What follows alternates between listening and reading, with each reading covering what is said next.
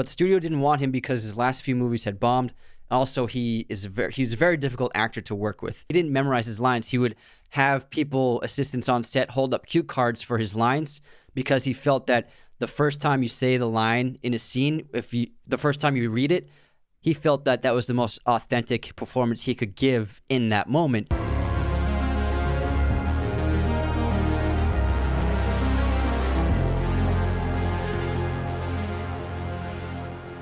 Hello, movie friends. Welcome back to the show. Anthony here. And James here. Today we're finally going to do The Godfather. This is probably the most requested episode we've ever had. We've been saving it. We wanted to wait for a special occasion and also for, the fan base to grow for the show, so that'd be worthwhile doing it. And since we just saw it in AMC Dolby, it just got a re-release for the 50th year anniversary. We decided let's just do it now. It's hot in the streets. Everyone's talking about it. Also, the Paramount show coming out about the making of The Godfather, which I think is coming out very soon. Yeah. So we think it was a good time to finally cover it. Yeah, and we love The Godfathers, all of them. And the first one, it is so legendary, and for good reason. And we're going to discuss it in depth today. But it's something that we have been holding off, and it is so highly requested from so many of you. But I feel like we didn't want to do it early in the podcast because we were still developing our podcast style and how we talked about movies, and it could have been a waste if we did it in our first year or so, because some of those episodes were not very well done. But now that we've really honed in on how we approach each episode, I think that we have something really cool for The Godfather finally. And also just being able we weren't really planning it for this episode, but then we saw it in theaters at Dolby Atmos and AMC in Burbank, LA, California, United States, North America, Earth. Milky Way galaxy. But seeing it in a theater, I've seen it in theaters, but it was a long time ago, and it was like AMC, like in Massachusetts. But seeing it on this very, very crisp screen, it was redone for 4K. So everything was color corrected. Everything was the vibrancy, contrast. It was retouched in every way possible. Every frame was meticulously fixed and corrected from the film reels, the original negatives. And it was made for a big screen. And the sound design was also improved for the Dolby Atmos experience. And I was just really stunned by seeing this on such a massive screen. I had not before on a screen this big. It looked beautiful. It felt like we were watching it 40 years ago, 50 years ago, and with a group of people who were very excited to see it. You could feel the giddiness of the room. People were clamoring for it to start, and also when it was over, everyone was applauding, and also everyone was laughing at all like the inside jokes about The Godfather. Like, it's not like there are big comedic elements, but there are parts that have in time become funny and you laugh at, and it's enjoyable. Like the cat. Yeah, exactly. Like the cat, and things like that where everyone's cracking up. Where in theaters when it first came out, I'm sure people weren't really laughing at certain things, but now because it's so legendary and the scenes are so iconic, now it's things that the entire crowd and audience was laughing, and I really enjoyed the experience. Now, I'm sure you've all seen The Godfather, and this came out in 1972. Directed by Francis Ford Coppola. He wrote the screenplay based on the book by Mario Puzo, who also adapted the screenplay with Coppola. Stars Marlon Brando, Al Pacino, James Caan.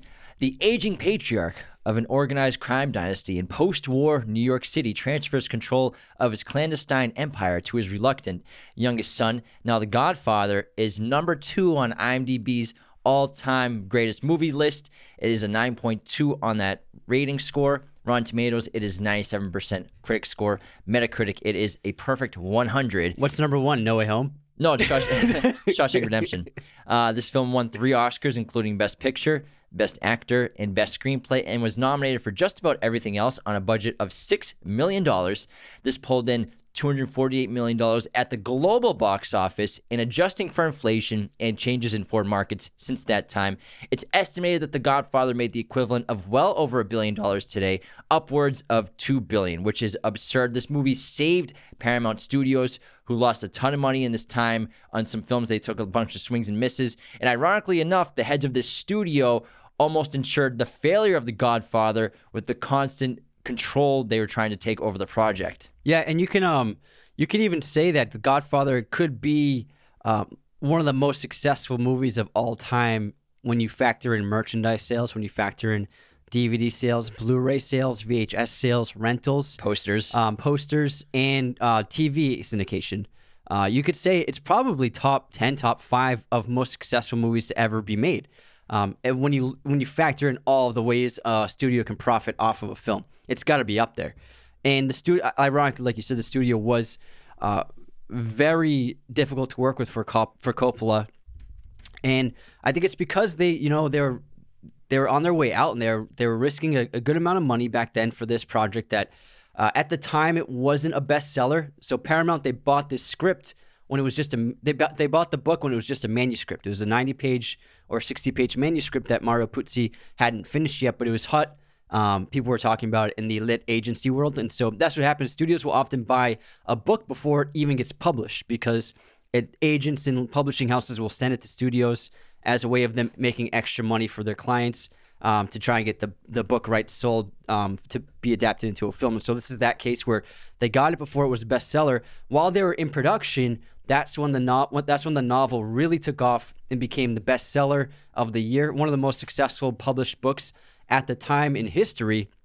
It was on the bestseller list for many weeks, like many weeks, and the sales were through the roof while it was in production, and that actually helped save the production at one point. When the book took off, the studio was able to give Coppola more money because they felt more confident that people would want to see the movie, because when they went into production, it wasn't that widely known of a book at the time.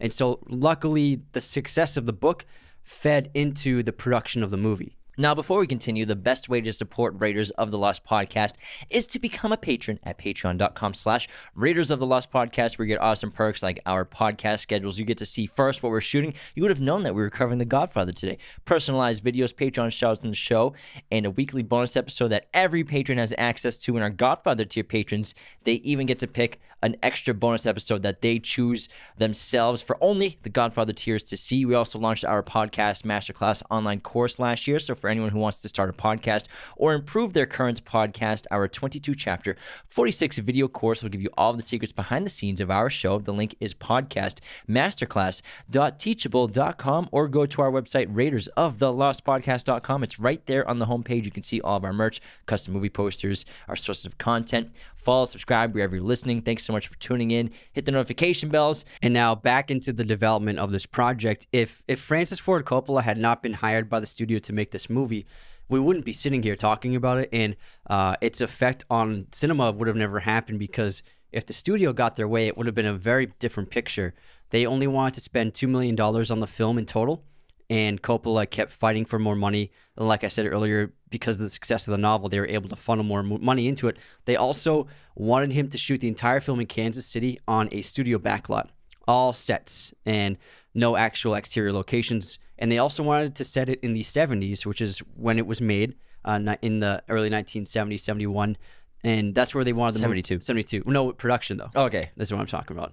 And so they wanted to change a lot about the novel.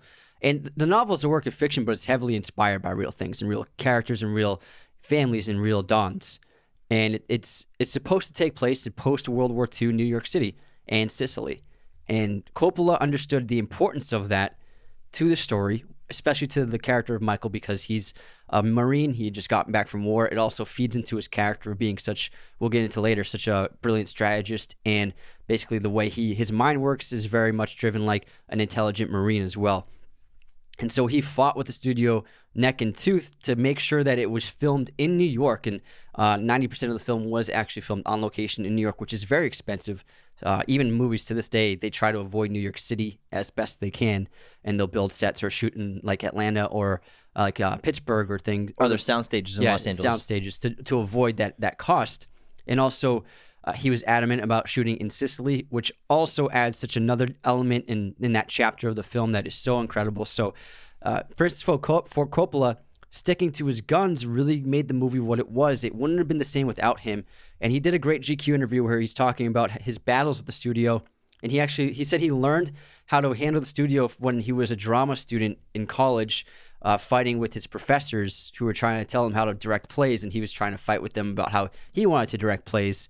And so you could say it's because Francis Ford Coppola's disagreeable nature and also his tactics in terms of how to like trick a studio into saying yes to something and making them think it's in their benefit as a way of getting what he wanted, which eventually, looking back in hindsight, the studio should have just given him everything he needed, because The Godfather Part 2, they begged him to make that movie, which was ironic because they were controlling him the entire first film. And Sergio Leone was actually Paramount's first choice to direct The Godfather, but Leone turned it down in order to work on his own gangster film, Once Upon a Time in America, which is also an excellent film.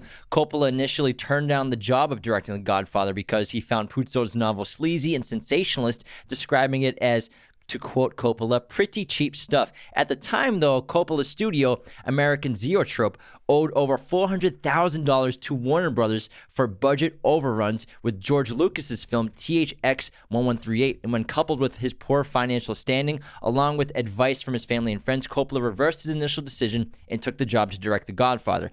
Coppola was officially announced as director of the film on September 28, 1970, and he agreed to receive $125,000 as well as 6% of the gross of the film, which, when we talked about how much that was, it's a pretty damn penny for him. That's how we paid for Apocalypse Now. Yeah, and there was intense friction between Coppola and Paramount Pictures.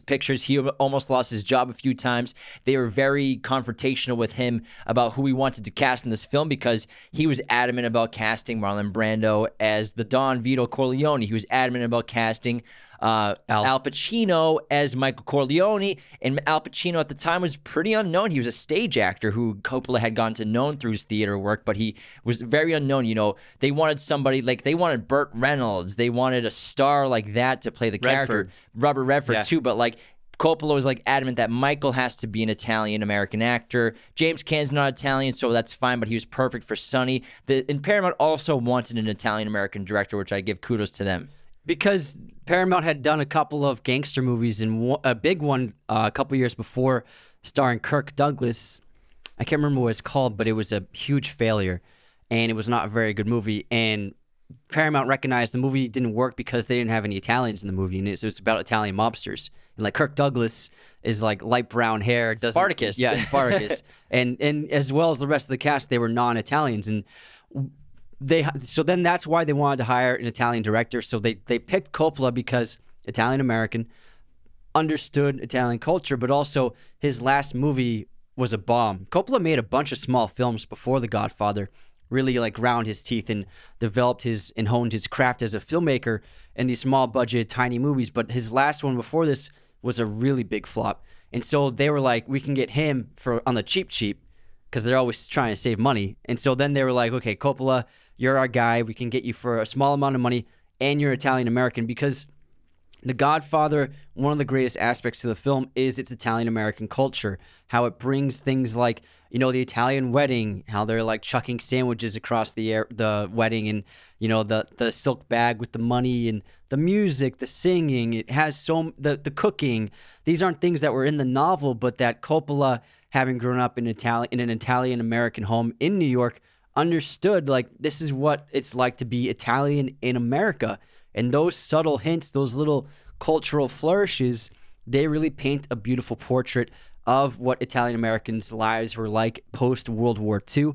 Again, this movie did have a problem of making it look like Italians were all criminals for many decades, that they dealt with that, you know, that viewpoint of like, oh, Italians are all gangsters. That was a problem that came from this movie, but also the rich culture shown in this film is such a strong part to it. Yeah, I mean, even Sopranos in the first or second season, I remember there's like a dinner scene with his therapist and her family, where her and her family are talking about The Godfather, how it still has given Italian Americans a slur against their name and their culture, and how everyone thinks that they're all gangsters, all Italians are gangsters. So I like how that was like a meta example of bringing The Godfather up culturally in that TV show, and how it's still talked about today. Mm-hmm. But I mean, we could get into that about why there's a lot of criminal history in the past with Italian Americans when they came to America. You know, they didn't have any policing, they didn't have anything really when they came to this country, so they had to police themselves. And they were in the Italian neighborhoods. There's no police, there was no enforcing of law or anything, so it was kind of like the Wild West for Italians, where they just had to kind of take care of themselves because they were getting no help from the government, no help from anybody. So that's how organized crime was on the rise post World War I, then post World War II, and organized crime. Well, even before World War II, which is obviously in like the 1920s, organized crime families were becoming very popular, and they controlled these Italian neighborhoods in the United States. Yeah, and also it was difficult for Italians to get hired for work just at normal jobs, and people refused to hire Italians or even speak to Italians. So it was like a necessary evil to get people to earn a living at times. But Scorsese does this, explains it really well in Goodfellas, I think. And also we learn about it in the opening scene of The Godfather, with the man the funeral parlor owner who comes to speak to Vito to get revenge for his daughter. They're kind of like the police for the Italians. You can't go to the cops because the cops won't do anything. They won't help them, so they have to go to their dons, their mob bosses, and it's a really interesting culture. But it was kind of a necessity for a lot of Italian Americans because they had no hope with police, with the government, and they had no help, so they needed people like this in their lives. Yeah, they didn't explain it in that scene, but you could say Bonasera's daughter, the perpetrators got off is because she's Italian. Mm-hmm. You could say that's probably what happened in that courtroom. The judge probably dismissed the case because of her heritage. And like including the studio interference, not just with the production, but like you said, with the casting, it was actually very difficult to cast this entire movie. And Coppola was doing screen tests with a bunch of well-known actors in Hollywood and New York. And what he would do is he would bring them all together on a set, at a dinner table set, and have them all improvise a dinner as their characters they're auditioning for. That's how he auditioned everyone, except for Al Pacino and Marlon Brando. So what happened with Marlon Brando, and ironically, he won the Oscar. It's one of his most revered performances ever, but the studio didn't want him because his last few movies had bombed. Also, he's a very difficult actor to work with. I think Coppola is the only person who really figured out how to work with him and not ruin the production, but productions with Brando were very tumultuous for a lot of filmmakers. He was a very aggressive, disagreeable guy, and he had a short temper.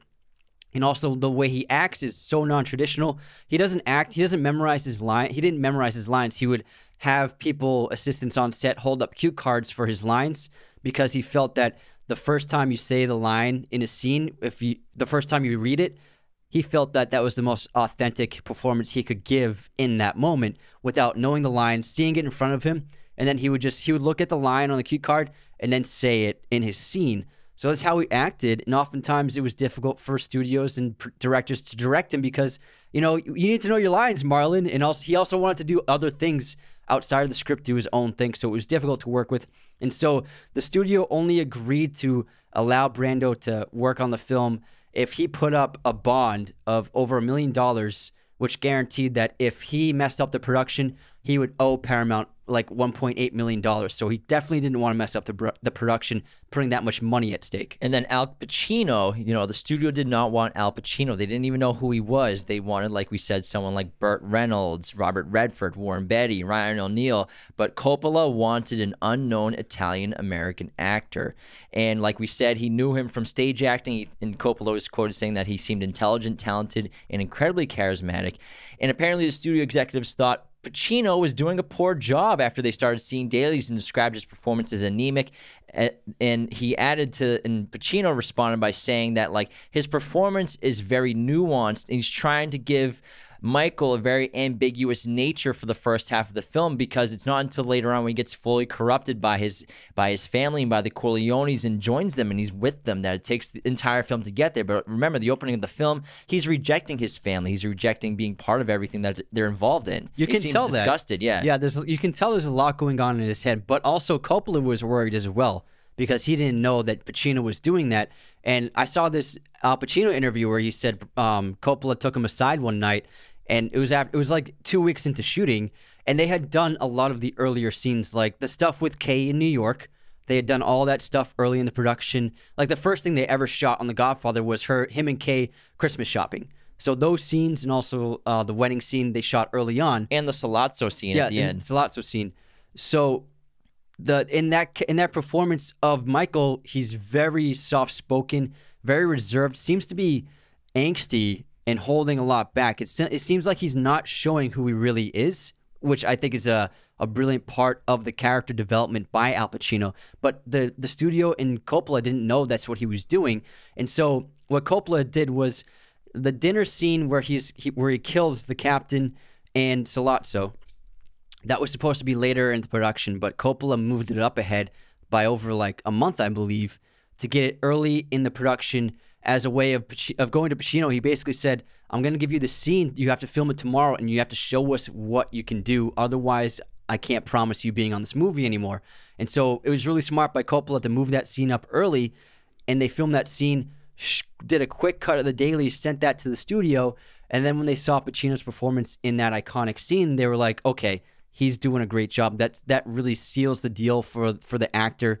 And then they approved him being in the film from then on. Yeah, and that scene is one of the best performances in the entire film and maybe in Pacino's entire career, which I can't wait to talk about later on because there's a lot of subtle things happening in that scene. And to keep going further on, Paramount was constantly, before seeing this and accepting Pacino, were trying to find reasons why he couldn't play Michael, like saying that he's too short to play Michael. It's Hollywood. You can just put someone in Tom Holland in stilts or in lifts. I mean, Dustin Hoffman, Martin Sheen, James Caan also auditioned for Michael. Like we said, Burt Reynolds was off the role, but Marlon Brando was threatening to quit if Burt Reynolds came on board. So Burt Reynolds turned down the role. Can you imagine Burt Reynolds playing Michael Corleone? No way. Jack Nicholson was also offered the role of Michael, but turned it down because he felt an Italian actor should play the role.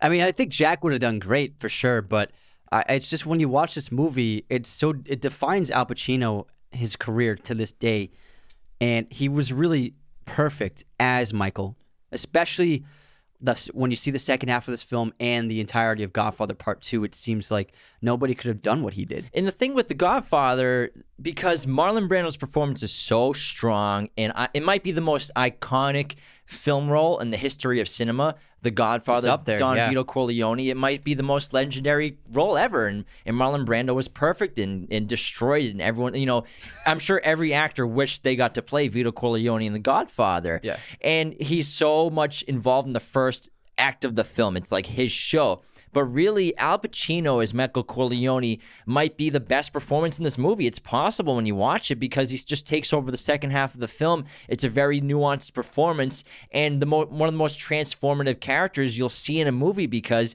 what Michael is at the beginning of the film compared to what he becomes in the final shot of the movie, completely different people. That's why I say that this is better than the second one, and so many people say the second one is better, and everyone's entitled to their own opinion, but I think that people tend to get distracted by the extravagance of the second one. It had a lot more money. It's an unbelievable production. And then you have De Niro as Vito back in New York when he was younger. Vito Corleone, Origins. It's wonderful. It's a really wonderful movie. And it's a top 10 all time. And he also won the Oscar as Vito as well. But I think that the character transformation of Michael Corleone in The Godfather Part 1 is really what makes the movie work. And you could say it's one of the best character pieces of all time. The transformation from that wedding scene where we see our introduction to Michael, and like you said, to that final shot when Kay gets the door closed on her face and seeing Michael as the new Don, it's one of the greatest transformations for a character in film history. Yeah, Brando as Vito is essential, getting that role right. But Michael... he's a flat character, though. He's the same from start to finish. Michael is the key in this film. Michael Corleone, Al Pacino is the key to what makes The Godfather transcend mob films, besides everything else that Coppola did with this movie. And I think that Pacino... I'm sure he gets a ton of credit for this role, but I think Marlon Brando's The Godfather kind of shadows him in this movie because of the persona that he created. Yeah, I think people look to Al Pacino in the second one as more of he's the Godfather for sure. But I think that, like you said, Marlon Brando, being the legendary actor he already was, definitely cast a large shadow. And there's other really cool casting facts about this movie, like Talia Shire. She's actually Francis Ford Coppola's sister, and he didn't want to cast her as Connie because he didn't want people to be like, oh, that's nepotism, but Mario Puzo, the writer of the book, was adamant about having her in the role because he thought she was perfect, and she's great as Connie. She's a great actor. She proved herself for their career. And also Johnny Fontaine, who plays, he's the singer in the movie, played by Al Martino. The real-life Al Martino, he was up for the role, and then Coppola decided to go with someone else, Vic Damone, who's another Italian singer. And then unknowingly, Al Martino, he was the godson of Russell Bufalino, the New York gangster who's played by Joe Pesci in The Irishman, that Bufalino. And that Bufalino made a stink about it.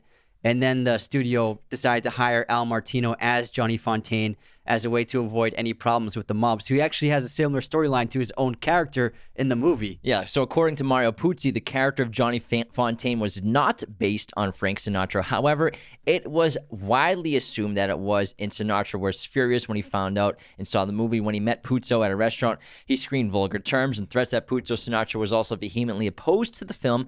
Due to this backlash, Fontaine's role in the film was scaled down to just a couple of scenes. Also, Robert De Niro was cast in multiple roles in this film. He was cast as Paulie Gatto, who was that driver who was sick when the Don gets shot in New York, and then Sonny has him killed. So he was actually going to play that role, but then I think he left because it was such a small part. And then also he was cast as Sonny.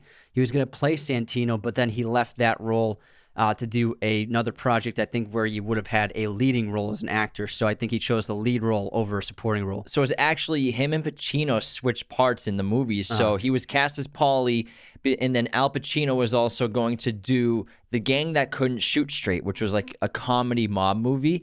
But then Pacino quit in favor of The Godfather, and then De Niro auditioned for the lead role in that film and got that, so he left The Godfather. And ironically, to do the former Al Pacino role, The Gang That Couldn't Shoot Straight. And ironically, it's not a good movie. It's pretty bad. Well, it worked out for him, but it worked out for everyone because then De Niro got Vito in The Godfather Part 2, which is maybe my favorite performance De Niro's ever done. And then Johnny Martino was given the role of Paulie Gatto in The Godfather Part 1. Another great casting, I think, was James Caan as Sonny Santino. Full name, obviously. It's a great name. Yeah. I think if I have a son, I might name him Santino. Sonny Corleone. It's a pretty cool name. Now, the thing with James Caan is he's not Italian. So James Caan's actually Jewish and German. But because James Caan is such a tremendous actor, he's a very masculine, like powerful, aggressive character actor, very bold. So he was a perfect choice to play the Huthead Sonny Corleone. Yeah, I mean, he has like this nature about him where you could tell Vito, like, he wouldn't want him to be in charge. Like, he would make a bad Don. He was making a bad Don while Vito was ill. And Vito even says that. Yeah, he would start a war, and even like Sollozzo says, "Don't lose that famous temper of yours." Not yet. Not yet. And then, but James Caan is terrific, and he's perfectly cast. De Niro, I think he would have done a good job as Sonny, but I feel like James Caan is the perfect actor to show that fiery nature that he has. And he has the curly hair, and it's a brownish color. It's definitely not.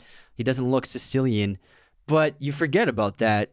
And also, he's got like the hairy arms. that adds in the favor of being Italian. Yeah. So, and he doesn't look like he's a Sicilian, but with the tan, I think they dressed him up a little bit and made him feel like he was definitely part of the family. For sure. Like. Yeah. And then Tom Hagen, played by Robert Duvall, was Coppola's first choice in that role, and he got what he wanted. Tom's a very great character. He's reserved, professional, very loyal. But Tom and also Robert Duvall, he's not Italian, but Tom's character isn't Italian. He's German, Irish, and he's basically was an orphan that Vito Corleone took in when he was young, and he became consigliere for Vito, first non-Italian to that position, and he has the special practice where he handles one client. That's what he tells the Hollywood producer. Yeah, Duvall's great. We love him. He's an excellent actor. He's been in so many great roles, and his role in this film is great, as well as number 2. It's another excellent role, but unfortunately, he was not in Godfather Part 3. I don't think he was asked to be in it. And I believe, from what I read, he was unhappy about not being asked to be in Godfather Part 3. I feel like he still could have been involved in Michael's story. For sure. But I mean, maybe, there are hints that, Michael starts to come out of the family business by the end of the first film. So who knows if, it was completely relevant to what their plans were for Part 3. And I haven't read the books, so I don't fully know what goes on after that. And then John Cazale. Sorry, I always pronounce his name wrong. It's all right. So it's hard to tell. Fredo doesn't have much to do in the first film. Obviously, we just get a little bit of a characterization in the wedding scene. Then he goes to Vegas to work under Mo Green to learn the casino business. But then Fredo has a huge role to play. John Cazale unfortunately passed away very young, gone too soon. And I believe Cancer. Every movie he was in was nominated for Best Picture, too. Yeah. These two, The Deer Hunter, Dog Day Afternoon. So 5 movies that are nominated Something for Best else. Picture. There's one other one. I can't remember. Off the top of my head, I can't think of it. But I mean, he's such a tremendous actor, such a great side character actor, and just really adds so much. Even though he's not in the movie a lot, he adds so much to the family, the Italian culture, and the great characters of this film, because that's one of the greatest strengths of the movie for sure, is the characters. Yeah, and then Diane Keaton is really terrific as Kay Adams, Michael's girlfriend, and then his second wife. And she's, she was a theater actress, very well known in the theater world in New York. That's how Coppola found her. And then after this film, she just exploded in the movie scene. She starred in many of Woody Allen's films in the 70s and 80s. They even had a marriage for a while, but I think she's best known for Godfather and Woody Allen movies. But sure. She's an amazing actor. Now, is The Godfather the best film ever made? Objectively, probably. It's like saying the Beatles are the greatest rock band of all time. Well, Whether that's you true. like them or not, That's a fact. objectively, it's true. Same with The Godfather. Now, why is The Godfather one of the greatest, if not the greatest film ever made? I think the first is the strength to the intrigue and mystique of the Italian mob in America, but with a very romantic approach to the story. And the lack of mob crime in this movie is shocking. There's assassination attempts. That's about it. That's all we see for crime. We're not seeing the organized crime. We're not seeing organized crime violence. We're just seeing assassination attempts. And this movie, it's not trying to glorify mob violence. Mob violence is terrible. It's these are not moral people. Most of them are either murderers or accessories to murder, abusers, thieves, etc. So we're not glorifying these characters, but it's a very interesting and accurate story to real life events. But I think just the intrigue of the Italian mob was so fascinating to people and still is today. And I mean, there's so many reasons why. I mean, I would say if it's not the best film ever made, it could be the best American film ever made. And it's mainly due, I believe, to Francis Ford Coppola. It's because of him, like I said earlier, pulling this off. I don't know how he pulled it off, honestly. We watched this in theaters. I was watching. I'm like, how did he friggin' do this? It's insane. Whether it come down to the legendary casting, Nino, what's his last name? The composer. What's the composer's name? Nino, whatever his last name is. Nino's score, the iconic Godfather theme. Gordon Willis's cinematography. Gordon Willis, I think he could be the greatest cinematographer of all time. He's up there. Even when you talk about people like modern cinematographers like Lubeski and Deakins. But Gordon Willis, he shot some of the most famous movies of all time. These movies, All the President's Men, a bunch of Woody Allen's movies. And he was actually called the Prince of Darkness because of how darkly he lit his movies. People who don't like the Batman, those critics who were complaining about how dark the Batman is, they wouldn't like these movies either, I guess. But this movie was iconic in terms of how it changed cinematography, because cinematography and lighting went through different stages in Hollywood, and the pre-war cinematography, and even the 50s, you have bright lights on actors. What they would do is they would build sets. Most studios would build sets for any kind of movie, and then they have a ceiling full of heavy, strong, powerful lights to just beat down on the actors in different angles. So that's why if you look at older movies, oftentimes even in an interior scene, you'll see multiple shadows for one person because there's these huge lights around them inside of the studio. Yeah, they didn't have fast lenses. They couldn't get as much light to the camera like you can today. Exactly. Well, they could. They just didn't. It wasn't really. People didn't really spend time trying to develop that craft. And then Gordon Willis was an early purveyor of, let's shoot it dark with minimal lighting with these lenses. And even when the studio was getting the dailies of this film, they were complaining, saying it was way too dark and worried that audiences would be like, what's going on here? It's so dimly lit. But Gordon Willis was really honing in on something. And he didn't even get nominated for an Oscar for this. If this movie should have gotten nominated for anything, it's cinematography for sure.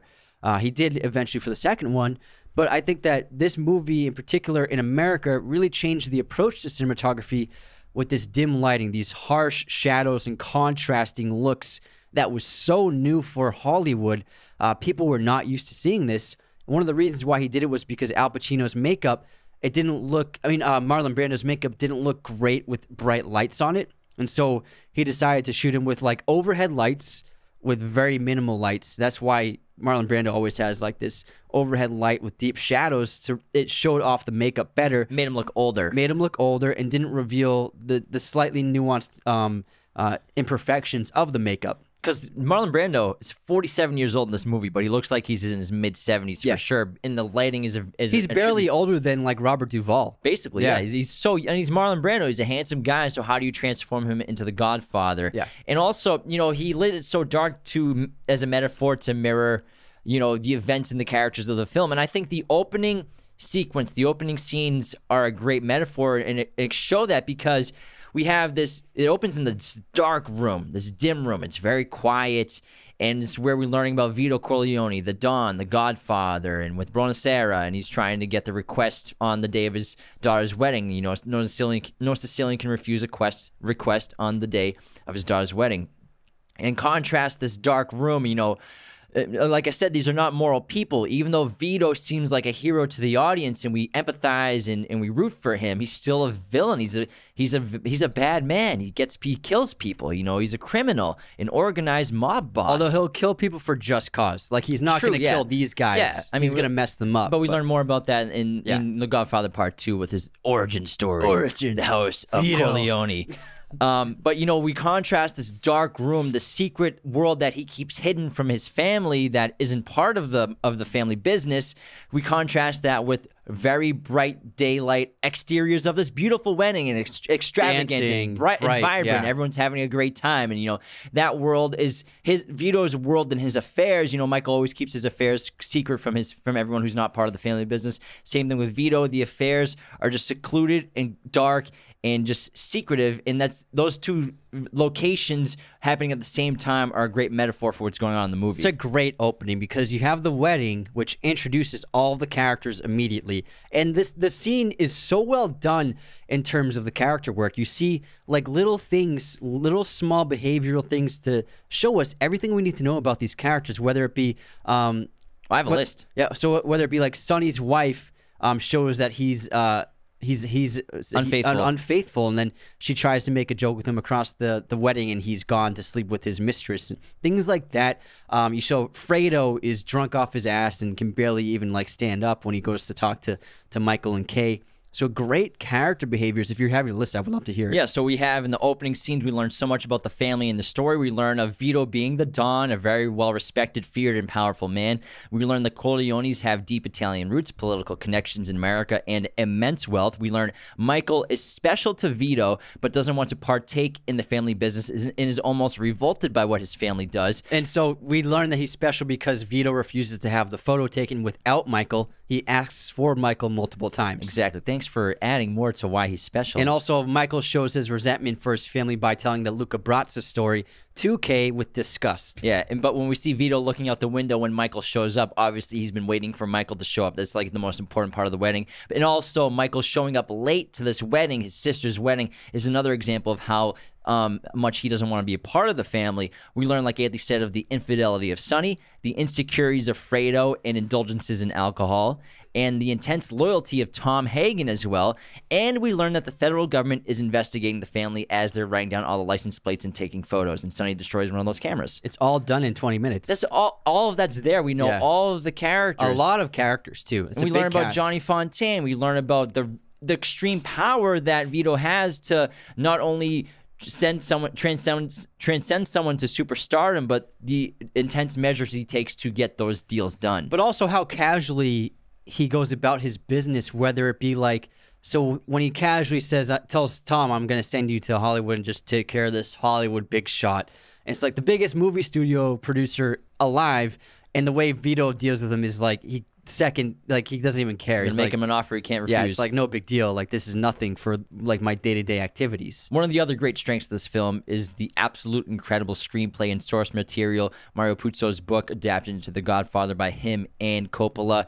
It's such, well, Coppola did most of the adapting, but he felt that because the screenplay that they came up with was so dependent on the source material, he got Mario Puzo a credit as well. And what I love about it is just like those details in the characters, there are so many minute details and nuances in the script, whether it be in the dialogue or the actions happening. And it's not excessive in its Hollywood storytelling, glitz and glamour. There are very few scenes that you would consider sensationalized or unrealistic. Really, the assassination of Sonny is a rare scene in this movie for being such a common scene in most other gangster movies, especially before this time.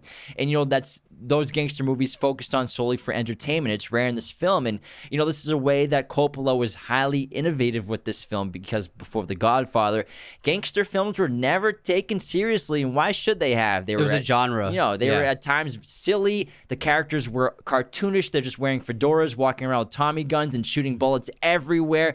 The Godfather transcended the gangster film genre, and it really just set the bar for cinema in general. It changed the perception of, what a gangster is. Not just this person who's going to shoot up a room of people or a bank. And, that was the genre for a very long time. And like you said, at this point in the 70s, like gangster movies was like an old genre. You know what I mean? It's like even now to this day, like if you're going to make if a gangster movie is going to come out, people like, I don't feel like they view it as seriously as they might have used to, especially after The Godfather came out. Yeah, because I think what Puzo and Coppola did with the film, Puzo with the book first, is showing the relevant and fair comparison of organized crime to governments, to capitalists. Is there really much of a difference? There's that great scene where at the end of in the third act of the film, where Michael comes back from Italy and he wants Kay to come back into his life, and she's like, you're being naive, Michael. Presidents and senators don't have people killed. After he compares his father to what he does as a senator or a president, and he says, now who's being naive, Kay? Because that does happen. I mean, we can say that. We can all admit that presidents, governments, senators, politicians, this is something that they do, and it's the same thing that happens with organized crime. It's just like in The Godfather when Henry's talking about Paul, he's like, it's nothing. It's no different than what goes on with the police or with governments. They're there for the protection. They're the enforcers. They're just doing what everyone else does. It's just that we have like this black flag planted on our home saying we're the bad guys. Exactly. And there's another great moment, speaking of Kay, in the wedding, which really informs her character and what happens with her relationship with Michael, especially in the second film, but for sure towards the second half of this film, is when he doesn't want to tell her the Luca Brasi story because he knows it will probably scare her and make her look at his family in a poor light, although he's clearly let on that his family's involved in the mafia in some capacities, because she doesn't seem like too surprised. But you can clearly see that Kay's number one thing is don't lie to me. Her number one thing is just tell me the truth. That's all I want is the truth from you, Michael. And ironically, that's what she never gets from Michael, even by the end of this film. And it's a tragic story for Kay, because she loves this man, and all she wants from him is to be open. And that's something that Michael can never be. And so that's a great introduction to her character. And you already know her motivation and her mindset being in the relationship with Michael, which ends up being ironically tragic. I also really adore the themes of this film: family, loyalty, power, loss of innocence, corruption, evil, capitalism. I also love the location jumps. We're in New York City. We're in Los Angeles, which is crazy to see the shots of the Chinese theater on Hollywood Boulevard. It looks completely different. Sicily, going to actually shoot in Sicily, spending a lot of time there. Las Vegas. These elements make it feel huge in scope. They make this movie feel enormous, but also the feeling of watching The Godfather, as soon as it starts, it's the ultimate escapism. You're in a world that you lose yourself into while watching, but also at the same time, you want to be a part of it. It's so enticing and interesting and tragic at the same time. It's a great Shakespearean tragedy in a lot of ways too. Yeah, Nino Rota is the composer, Nino Rota, and he wrote the theme. And also Coppola's father, who was a woodwind musician, like very proficient. He actually helped compose the theme in the second one and won an Oscar with Nino Rota for Godfather Part 2. But I think the musical theme, it's one of the most memorable in cinema history. Everyone, even if like you're a young person who hasn't seen The Godfather, if you hear that song, you probably know it is The Godfather. And hearing that in the theater, it's amazing. It adds so much to the film. This beautiful, beautiful theme. I think The Godfather Part 2 has a much better score, but The Godfather Part 2, the introduction of the theme, is absolutely phenomenal. And this is during Coppola's insane streak of movies. So within a few years, several years, I think 7 or 8 years, maybe 10, Coppola made The Godfather, The Conversation, The Godfather Part 2, and Apocalypse Now. These are all some of the best movies ever made. 3 of them are like in the top 20 of American cinema. And Apocalypse Now, you could say, is the best war film ever made. And then you have The Godfather and Godfather Part 2. It's unbelievable that he managed to make these 4 movies, not just in an expansive career, but just in a small amount of time. It's mind-blowing. What's absurd is 1972, The Godfather's released. Then in 1974, both The Conversation and Godfather Part 2 are released. And they're competing for The Conversation lost Best Picture to The Godfather Part 2. Absurd. Yeah. That might be the craziest 3-year run for a director ever. And Apocalypse Now only came out much later, I think in 79. So like 4 years after Part 2.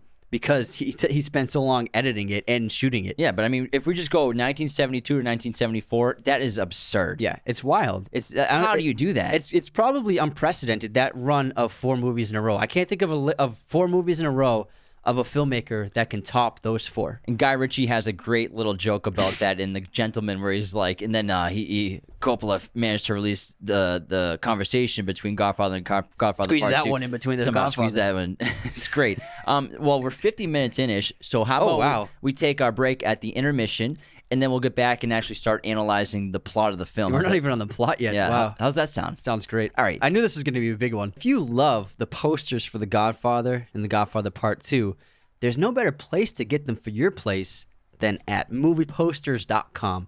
Use our special promo code Raiders10 to get 10% off your order today. Movieposters.com has a gigantic selection of pretty much every movie and TV show imaginable in their arsenal. You can get anything from The Godfather to Spider-Man No Way Home to the new Batman posters to a Tarantino movie. Anything you want, they got you covered, as well as all sorts of sizes, framing, backlighting, any kind of poster needs, they got it covered. Again, head on over to movieposters.com and use our special promo code Raiders10 to get 10% off your order today. Heading into our movie quote competition first. Put up a note. Highly classified shit found. Signal intelligence shit. CIA shit. Hello, anybody lose their secret CIA shit? I don't think so. You think that's a schwinn? He thinks that's a schwinn. Osborne Cox. I am simply a good Samaritan. Burn after reading. Yes, sir. Great. Chad. Great one. Brad Pitt. Okay. I have 2, one from me and one from a fan. I'll read mine. So what are you saying? When you get divorced, you turn your library card, you get a new license, you stop being Jewish? Oh, that sounds really familiar.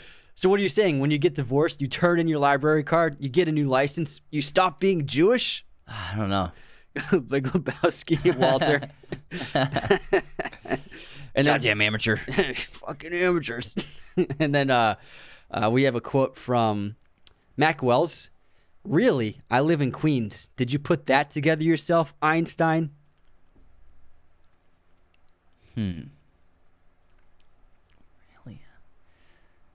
I don't know. The Usual Suspects. Oh, man. It's a tough one. That is a good one. I haven't seen that movie in a while. Thanks, Mac. All right, let's guess this movie release year now. Almost Famous. I did Almost Famous. No effing way. 2000. What? Yeah. That's Wow. so weird. That's crazy. Wow. All right. Wow. Well, wow. How to tell your twins. Wow. All What's right. your quiz? Movie pop quiz time.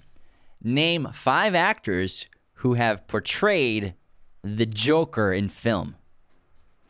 Joaquin, 1, Heath, 2, Jack, 2, 3, Jared Leto four. in film. I don't know that guy's name from the old one. I don't know. Well, there's Cesar Romano. Yeah. And then there's another one that Well, let me think. very, very popular and famous guy. Very famous guy. Very famous, like wicked famous. Like played one of the most iconic characters in film history. Famous. Shit. Trying to think of Jokers. I don't know. Mark Hamill.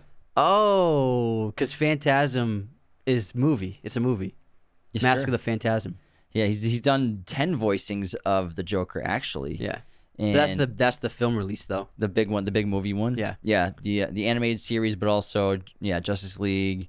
No, but the Batman Mask of the Phantasm. Yeah, Return of the Joker is another one. Mask of the Phantasm. That's the theatrical one. release. Yeah, the animated. 1992, I believe. Something like that. I was just thinking live action. Yeah, I knew that's why it was knew kind he's of a joking. trick question. Yeah, you're a fucking asshole. Hey, watch with the F-bombs. You're like Sorry. dropping them like crazy. So I just love. I got The to edit these Godfather. out. I'm making your job hard. Just know Jesus. they're all in the intermission. Just all you need to know. Okay. Here's my quiz question. What is the name of Philip Seymour Hoffman's character in The Master? Oh, give me a sec. Oh, man. God damn. I've seen this movie like 8 times. Then it should be easy for I you. know. Oh, man. I'm really disappointed in myself right now that it's not coming to me. Last name Dodd. Last name Dodd. First name. Last name Eva. First name Greatest. Last name Dodd. First name D Dodd. Todd Dodd. I forgot Rod Dodd. What's the Lancaster. Lancaster. Oh, I got the last name, so I'm not completely disappointed in You're myself. not completely wrong. Yeah. You got a half credit. Yeah, It's a great name though. yeah. Lancaster. That's a good name. Like it's a city in California. Todd Dodd. Todd Dodd. All right. Who we got for haters? We got some unsubscribes. Oh, we got some unsubscribes. This is a good batch of unsubscribes. Okay. So you made a video talking about the ridiculous negative reviews of the Batman because he doesn't smile in the movie. And then AJ Capes 11 wrote, Batman not happy enough, unsubscribed. It's ridiculous. And then you commented on, remember that guy made that Batman goatee cowl video? Yeah. Justin. And then you commented, this is amazing. And then Vincent Hamp 86 wrote, hey, stay on your own TikTok page or I will unsubscribe. Andre Marachi about our one of our Patreon episodes, no mention of the prologue for Hook, unsubscribe. No, but good choices though. And then Mr. Man 1995 in our cameo episode said that we didn't mention the show Entourage, even though it's just one big cameo. Unsubscribe. He's right. Yeah, everyone's in that show. And then City of Books, we couldn't think of the actor's name in Mallrats. And then City of Books wrote, How do you not know that's Jason Lee in Mallrats? Unsubscribe.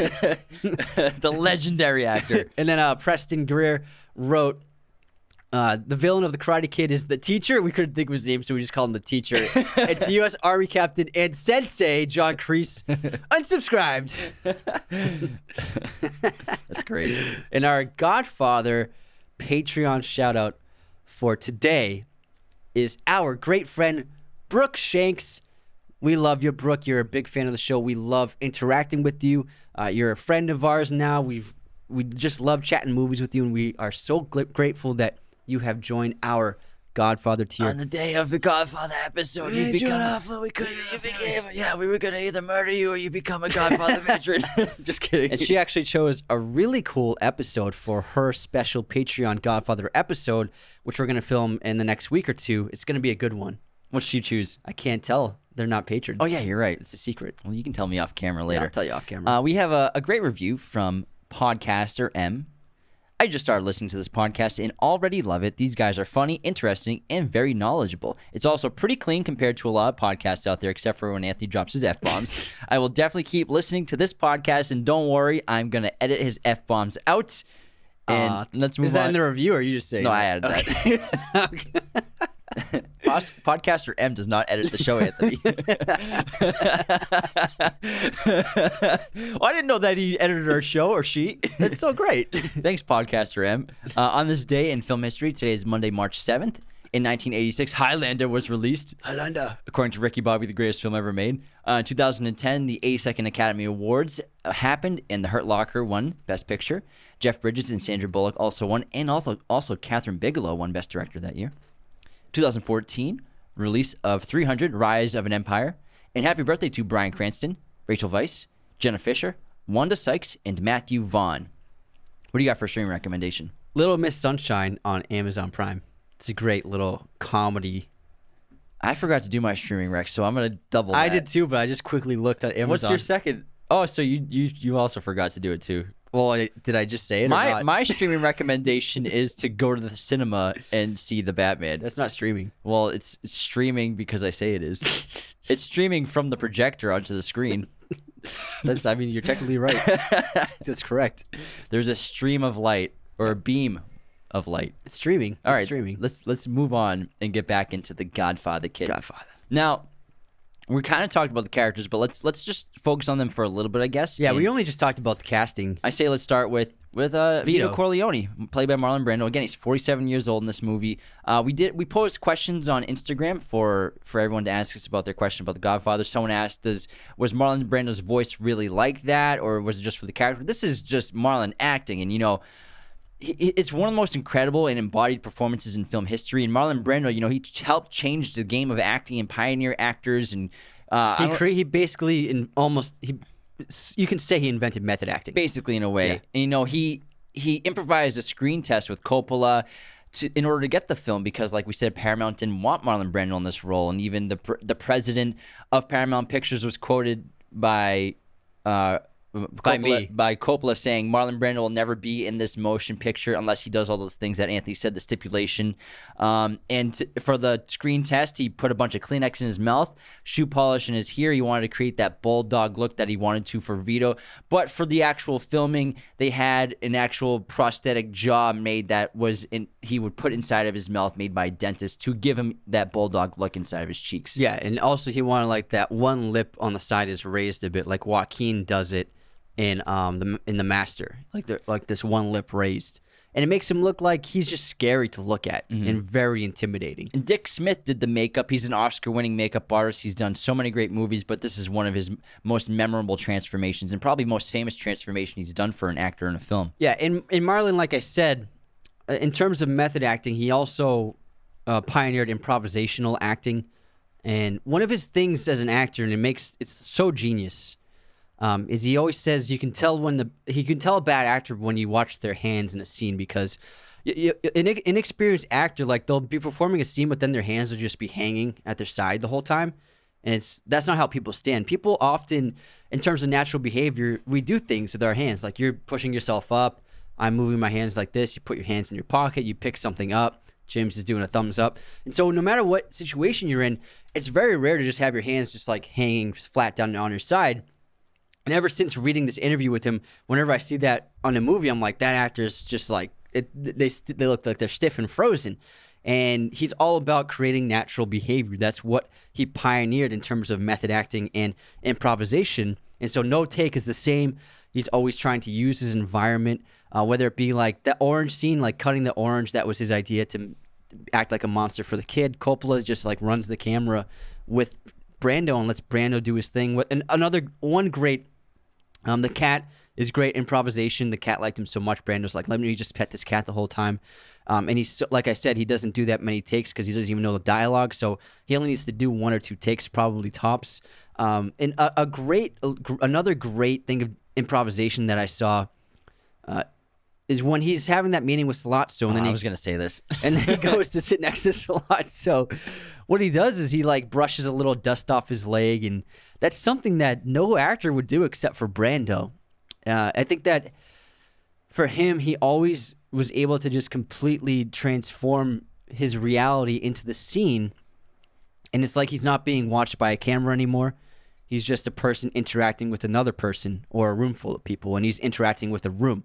I think that you could say no other actor has been able to make the camera disappear from their reality like Marlon Brando. And Vito Corleone is a very much respected man in organized crime. You know, these 5 families. Vito is one of the heads of houses, and he's grown this empire, you know, from Started nothing. with olive oil. Started with olive oil Yeah. and gets into casinos and gambling and even says women as well. But Vito, in one of the main conflicts of the film, doesn't want to move on into drugs, which is what the Tatalias want to do because they're also secretly backed by Barzini. Barzini wants to get into drugs. And also Sollozzo, Virgil Sollozzo, who's basically like a drug kingpin working with the Tatalias and also being backed by Barzini secretly. He's the producer of, yeah. They want to get into drugs, and they want Vito's investment of $1 million. They want, this is what Sollozzo proposed at the meeting, $1 million investment, and also to Vito to offer his political and judicial allies for protection and for movement of product and everything like that. So they want to make a deal with Vito, which leads to Vito respectfully turning it down. You know, Vito's a very respectful person, and especially when it comes to the other families, he doesn't want a war.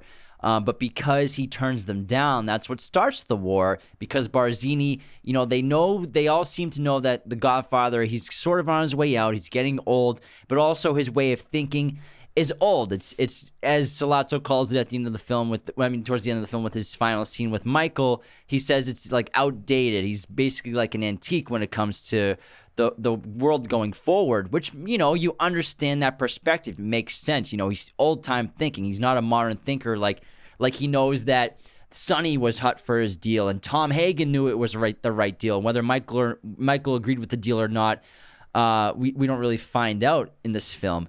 So even though he's a very well-respected and grew this empire from nothing, which I love finding out how he grew the empire in Godfather Part 2. Origins. It's a dangerous business for everybody, and even the Vito, even the Don, even the Godfather, his job and his life has an expiration date sooner than the average person because of the business he's in. And it's just business. It's not personal, which is a common phrase in the film. And you can also tell that the other families have been holding a lot of resentment towards Vito because he has a unique situation of having terrific, strong relationships with politicians and judges, which the other families don't have. In New York, specifically. And so they're desperate for that.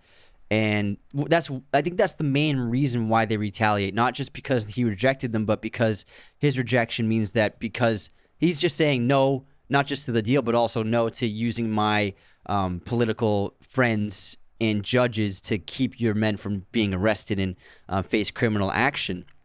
And so the retaliation was a combination of that plus rejecting the deal. Plus, think of it sort of like a monarchy in a lot of ways. It's a great plan by them too. To take them out. It is a great plan. It's vital to them. It would be smart to do what they're doing. You know, they're trying to now take over because the Corleones are probably the most powerful when Vito was in his prime. Because even Sollozzo, he's like, if you think $1 million is just chump change, then salute to you. Yeah, so Vito, I'm sure in the prime of the Corleone house, the Corleones were the most feared and powerful in the entire country. But now that Vito's on his way out and his heirs to the family, it's gonna be Sonny next in line, and everybody knows Sonny is a hothead and knows that Sonny will probably run the family into the ground.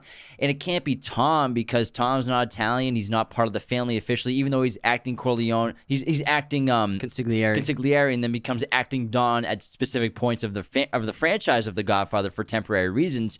But you know, it can't really be Tom. And then there's Michael, who is a civilian, who they call him. They all know Fredo isn't going to be the head of the house at any point, so it's really going to be Sonny. And now that Vito's slipping, Sonny and Tom warn him that we have to get into this. Tom specifically says, because in 10 years we will be the weakest of all the families and they'll just take us over. And also, you can see that Vito is very hard on Sonny, like when he basically chews him out for speaking out in that meeting, just for having an opinion in the meeting. You know, he kind of embarrasses Sonny in front of everyone. He's like, I have a soft spot for my children. Yeah, I spoiled them. And also, even after the meeting's over, then he has another word with Sonny. And he's very hard on Sonny, I think, because he knows, like, he's next in line to succeed the throne as the Don. So I think he's trying to prepare him, trying to be hard on him. Fredo, he doesn't have to worry about, because Fredo, he's never in his entire life has never showed any kind of leadership qualities, any kind of backbone. He's not a leader; he's a follower. He's been a wayward kid, and so even though they've never even had the conversation about Fredo not being the Don, but there's no need to. It's like that. It's just like over time, I'm sure it was like Fredo's Fredo. You know, he's not going to be the Don. Like, we don't even need to discuss it because Fredo, he's a very weak-willed person. He wouldn't even want to pursue being the Don. But then he holds back so much anger and resentment towards Michael and Godfather Part 2 for being like, I'm your older brother. You're going to take care of me? And so it's like it's not until after these years of this passivity of living this life of being walked over, then he finally lashes out and tries to take Michael out in Godfather Part 2. But he seems to be reluctantly comfortable where he is as just being, you know, the eldest son who's kind of just sitting there in the corner, nothing important to say. He loves his dad. He'll even drive his dad as his driver. He's like, when Paulie's sick, he's like, I'm happy to get the car, Pop. It's like he's like willing to be a driver. Whereas, you know, a great example of Fredo showing those qualities is, You mean Michael? No, Fredo. Oh, and we okay. get and yeah, let me continue. Sorry. Let me continue, guy. And a little you know, a little foreshadow of Godfather Part 2 is when, you know, the second half of the film when Michael's in charge of the family and then they go to Vegas and Fredo's been there learning the casino business under Mo Green, who took him in under part of the deal because Vito and the Corleones bankrolled him when he started his casino out in Vegas, so he took Fredo under his wing during the war, and it was a sort of protection in a way for him as well. And Fredo, after Michael comes and embarrasses Mo Green, embarrasses Fredo takes Mo Green's side. And you can tell that, you know, Fredo probably enjoyed the life he was living in Vegas, and he probably seemed like a hotshot until Michael came in and messed everything up for him and made deals that he didn't agree with. That's when he starts to build the animosity for Michael that just brews deep down until he eventually, I'm sure we've all seen The Godfather Part 2. We're about to spoil it for a second, where he eventually betrays Michael in Part 2. That's an excellent point, because it seems as though Fredo, I'm sure his relationship with Mo Green was way better than any relationship with his family members and his father. Like, it was the brother he always wanted. You know, someone who actually, like, let him do things and spoke to him in probably a more loving way and actually gave him real responsibilities. And then what's Michael do? He takes him out Yeah. and takes his casino from him. I mean, I'm sure from Fredo's point of view, he's like, what the hell are you doing, Michael? Like, what are we supposed to do? You didn't even tell me you were going to do any of this. You just do this without informing me. But I think that's actually an indication that Michael would have sided with his father on the drug deal, because he goes to the casino business with his father's advice as opposed to getting into drugs. And then he tells Kay at the end of when he goes to get her back that the Corleone family will be completely legitimate very soon. He keeps telling her that over and over again. Now, Michael, he seems to be Vito's, maybe not his favorite son, maybe if you don't want to say he has favorite. I'd say his favorite. But he's his most, you know, he has the highest hopes for Michael for sure. And Michael's a decorated Marine, a war hero, but we never learn of his exploits from the war. He arrives late with Kate to the wedding. We've already discussed how he despises the things that his family does, the crimes his father and family commit. And it's not until the assassination attempt on his father and then saving his father's life in the hospital that he decides that he's going to be all in with his family. He's with his father, and then he kills Sollozzo to get revenge. And he's completely corrupted by his family at this point. But what makes Michael so special to Vito is I think that Vito, especially after you watch The Godfather Part 2, you see so much. He probably sees so much of himself in Michael. He sees the brains. He sees the incredible leadership qualities, the bravery, the loyalty, the structure. He probably sees so much of himself in there, the reserved nature with tremendous leadership. And he eventually wanted Michael to be the one pulling the strings of everything. You know, even though Vito has immense power, wealth, and connections, he's still like the great graphic of the poster, not pulling the strings of the world. That's what he wanted Michael to be, a Senator Corleone or Governor Corleone. We'll get there, Pop. We'll Even get there. president. Maybe one day. And also, I think that we see throughout this film, Michael is a brilliant strategist. He's the smartest of the kids by far. But I'm not sure the loyalty is a word you can use to describe someone who kills his brother-in-law and also kills his own brother. So loyalty, I think that Vito saw a lot of his own qualities in Michael, but I don't think he saw the really dark, cruel side of Michael ever. I think that's a good point. I think that's something that Michael always hid from everyone, because Vito, you don't look at Vito like he's a villain. You know, he loves his family very much. I don't think he would do anything to ever harm his family for any reason. But Michael, on the other hand, by the end of this film, and especially by the end of the second film, you look at him like he's a villain, like he's a true anti-hero. And that's the difference between Michael and Vito. Michael has a lot of Vito's qualities, but he also has an extremely dark nature to him. This cruel, ruthless quality where he won't forgive anyone for anything. And I think one of the best depictions of this is when Kay's asking about Connie's husband, what's his name? Him getting killed. Carlo. About Carlo's death, saying that she thinks that he killed Carlo. And then just Kay asking him this crazy question, like, this can't be true, but her asking him this question, he freaks out on her. He's like, only once. I'll let you ask me about my business just once. And then you see, like, because he seemed to be so sweet to her in the opening of the film, and seemed to be very warm and even kind. But now, I think this is his true self. I think he was guarded and trying to be that. He was trying to be a husband, trying to be a good boyfriend, trying not to be himself, not a Corleone, not a criminal. And then by the end of this film, I think that's his true self. It's not, you could say it's not so much that he's going through transformation, but he's finally unraveling the true Michael Corleone inside of himself. And then this is Kay witnessing it for the first time. Only you can ask him one thing about his business, and that's it for the rest of your life. It's such a crazy thing. Well, to counter that, what periods of time do we see of Vito in part 1 and part 2? We see part 2, we see his origin story coming to America, getting vengeance on the man who killed his mother, getting vengeance on the neighborhood, everything, the man who's running the neighborhood. Yeah, the neighborhood gangster, We see young versions of Vito, and then Godfather Part 1, we see a very old version of Vito, but we don't see Vito in his prime. We don't see the things that maybe he did the similar things that Michael did. Maybe he did horrible things to anyone who betrayed him, just one thing. Maybe he has killed family members. I mean, how else do you build that much respect and power and people fear you? So I think we can't assume that we don't know what Vito's done throughout his career as the mob boss, as the head of the Corleone family, because when you go and watch Godfather Part 3, Michael seems to be more like Vito than he is in the second one. He seems to be like more important. He's more focused on his family. He loves his daughters very much. So I think it's a transition for both of them. I think that I assume that Vito did similar things to Michael. I would counter that.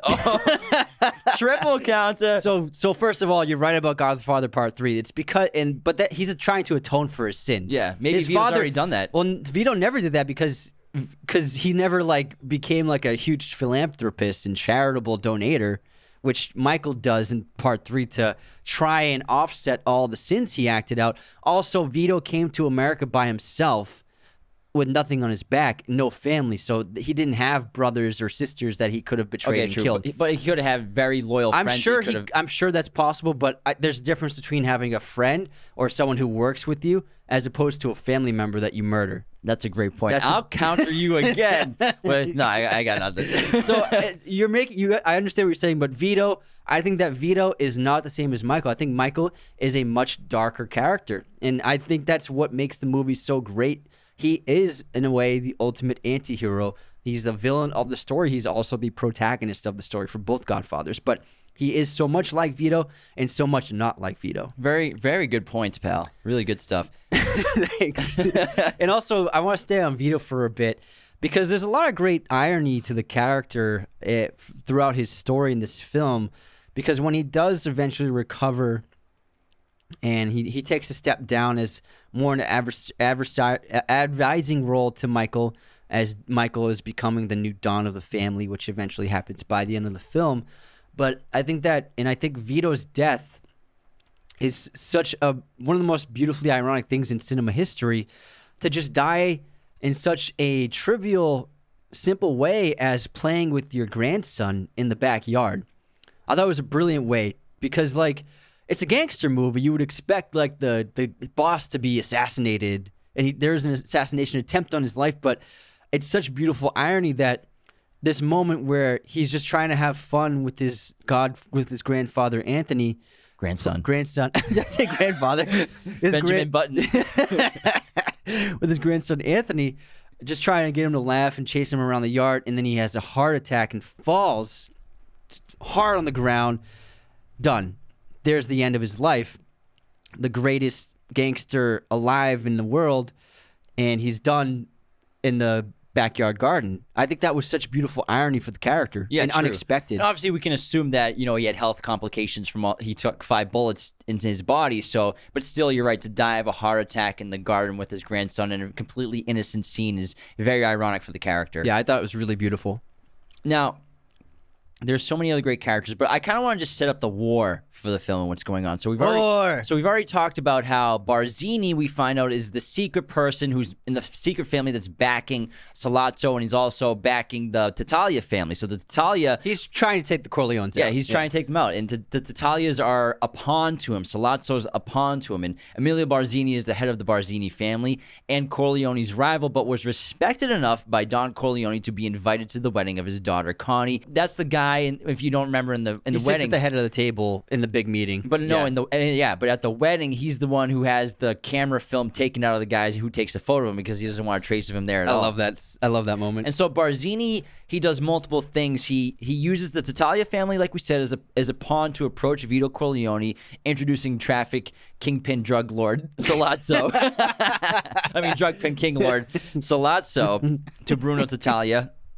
Barzini also uses Carlo to assassinate Sonny, so he uses Carlo to make that farce with Connie, and he horribly beats her, to have Connie call Sonny, who he knew would leave immediately hysterically to come after him, and they were waiting at the toll to take him out. And Carlo betrayed the Corleones because they wouldn't give him an actual job in the family. They gave him just like nothing, scraps. And so he wanted to have a bigger part to play in the family, but they wouldn't. Now, Barzini, they have 2 assassination attempts on the Don Vito. The first one they thought was going to succeed when they shot him 5 times while he was picking fruit with his son, Fredo. And then the second assassination attempt, which they didn't get close to him, was when he's in the hospital by himself, and Michael comes back from New York to go see his father in the hospital, and no one's there. And Vito is able to work with Enzo, the baker, who was also part of one of the requests of a guest at the wedding, to make sure he stays in Italy so that the baker's daughter could marry him. He's the son that man's talking about. He helps Michael make it seem like they are armed men guarding the hospital so that the gangsters that Barzini sent couldn't assassinate Vito. So there are 2 assassination attempts by the Barzinis, the Tattaglias, and Sollozzo on the Don Vito, and they all fail.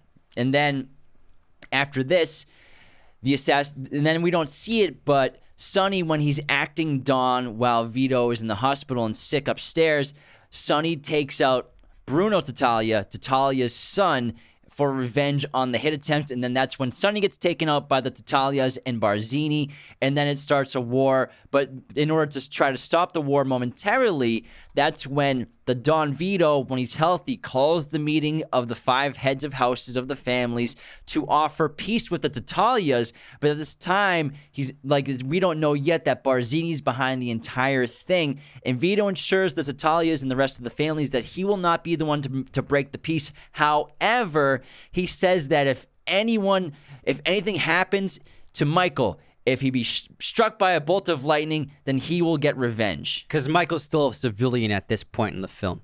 Exactly. No, yeah. No, not yet. This is when he's This is when Michael's he's hiding in Italy. Sicily. Because then we have the assassination by Michael on Sollozzo and the captain. There's a really subtle hint in this scene that motivates Vito later on, because Vito... Which scene? The heads of 5 houses? Heads of 5 families, yeah. Because Vito says... After that meeting, he says, I thought I was Tattaglia, but it was Barzino all this time. Barzini all this time. So what gave him that information? Why would he decide? Why would he come up with that? And I think the hint in the meaning is Barzini is the one who's very upset about how Don Vito has all the politicians and all the judges in his pocket, and he won't share them with the other families. That, to Vito, was the biggest hint that Barzini is the one who was behind all of this to try and take him out to get his political contacts. That's very subtle, but that's clearly the main motivation Barzini had, and that's what Vito understands after the meeting. It's not like there was some secret thing said where, because why else would Vito say it was Barzini all along? If that's the scene that we saw, what could give him that idea? It has to be Barzini outwardly saying in an aggressive tone, yeah, well, he has all the politicians in his hand and he won't give them out. That's what gave Vito made him realize it's Barzini all along. Because he's supposed to be acting as like a mediator between Corleone and Tattaglia, but he's like the aggressor. He seems to be taking Tattaglia's side on everything, and he's just revealing what he's thinking inside. Yeah, and this is why when Michael takes over, he does the most brilliant thing imaginable, and even the impossible. He takes them all out. Him and Vito conspire this. Yeah, at the same time, on the same day during the baptism. Obviously, it's one of the most famous editing sequences of all time where Coppola cuts together the baptism with all the assassinations that Michael ordered. Do you renounce Satan? I do. But this is the only play that the Corleones had in order to survive, because they were going to keep coming after them time and time again until the Corleones were either dead or too weak to continue on. And so it was the best play Michael could have done by taking all of the families out. One of my favorite points of The Godfather and sequences in the film is after Michael goes to the hospital, saves Vito with Enzo, doesn't lose his cool at all. You can see a great character trait here where Enzo is shaking. He can't even light his own cigarette, because I'm sure anyone would be after they almost get killed, because he doesn't have a gun or anything. He's not a killer. He's not a mobster. Whereas Michael, because he's a former Marine, he's a hero. He's very controlled, reserved, and keeps his cool under pressure. Keeps calm. And then immediately that night, Michael, like Anthony's been saying, he's a great strategist, military strategist. He's a great wartime Don, which we'll find out too, where he gets the idea where he's going to be the one to take out McCluskey, the captain, the police captain, who broke his jaw this night as well, and also take out Sollozzo, because Sollozzo reached out to the Corleones and wanted to set up a meeting with Michael, because they all know, like we said, that Michael's a civilian. He's not part of the family, so he's not ever to be assassinated. Even during the war, everyone knows not to kill Michael, because that would be even a worse situation for the mob families. And if they took out, because he has no part in it. He has no part in it. So out of respect, no one's trying to take him out. So Sollozzo wants to meet with Michael because he knows he's a civilian. But Michael's idea and plan, now that he's fully invested in the family, now he wants to be part of the family business after the assassination attempts on his father and watching his father almost die in the hospital. He gets the brilliant idea to take out both Sollozzo and McCluskey by himself at this meeting. And this is a great sequence because we get them trying to use their informers to figure out where the meeting's going to be held. It's at Louis, the Italian restaurant in New York City. In Bronx. In the Bronx Kid. They hide the gun there. It's really terrific. But also, the plan seems outrageous at first by Tom and Sonny.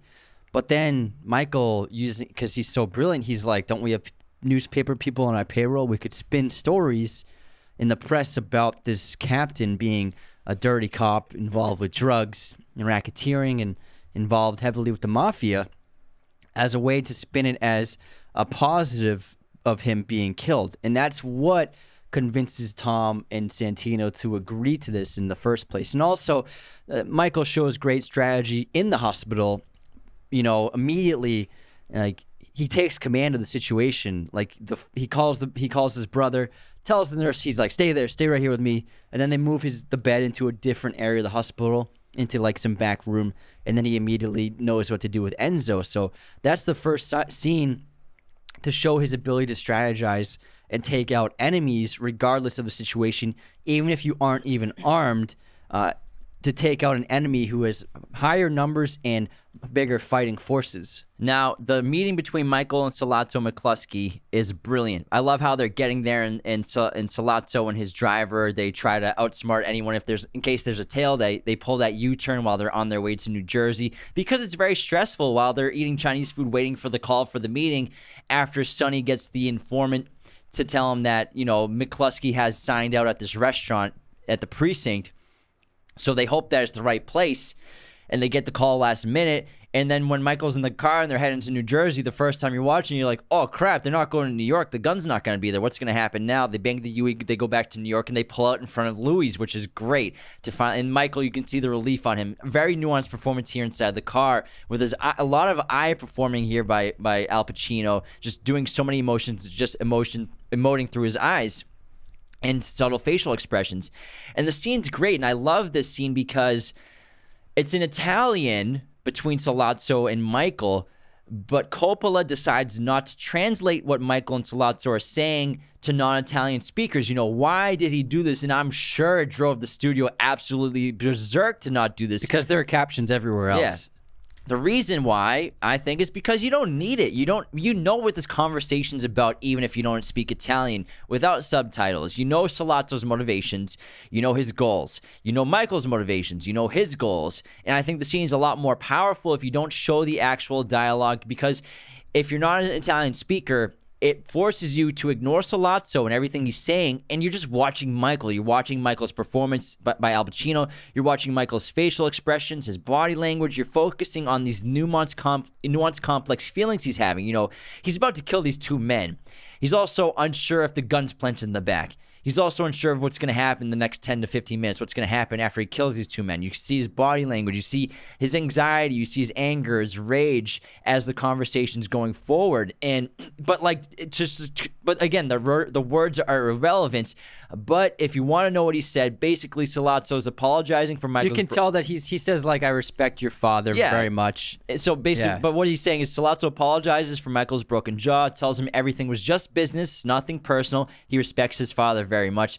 The assassination attempt, it was just business. Your father's thinking is outdated. Sollozzo wants peace. He doesn't want violence. Your father's in bad shape. Yada yada yada.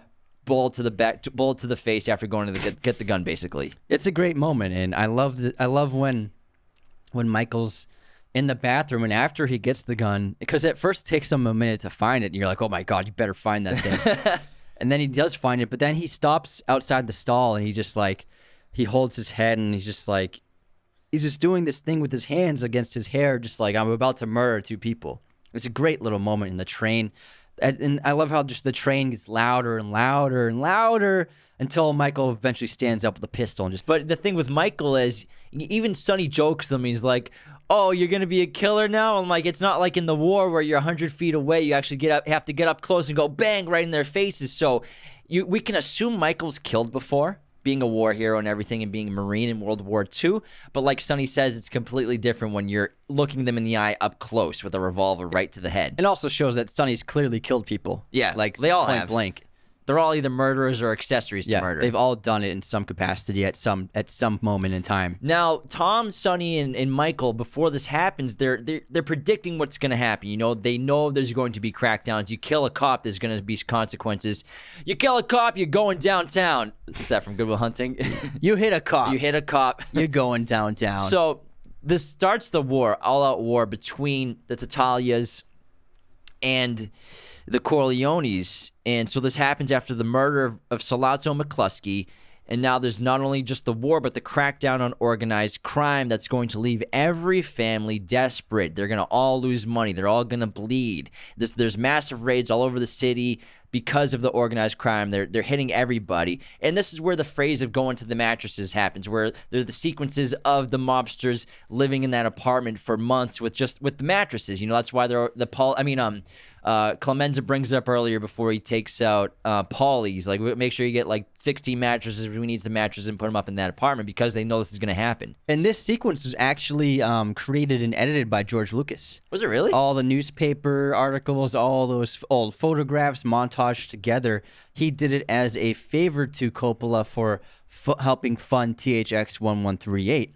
And so he actually used real crime scene photos and real newspaper articles illustrating like real deaths within the mafia across New York City. And so all those photos are real, and he cut it all together using, like, he's a special effects and visual effects whiz, made it really interesting. And so you can thank George Lucas for that awesome montage. And then Michael goes to Sicily to hide out for at least a year. And this sequence is incredible, you know, to actually be in Sicily. You know, Paramount wanted him to, like, can't you shoot it somewhere else that looks like Sicily? Can't you show it in Kansas City? No, we got to go to Sicily. And I love when Michael's there. You know, he meets and marries Apollonia. But unfortunately for Michael, while he's there, Barzini got word that he was hiding in his father's hometown of Corleone, Sicily.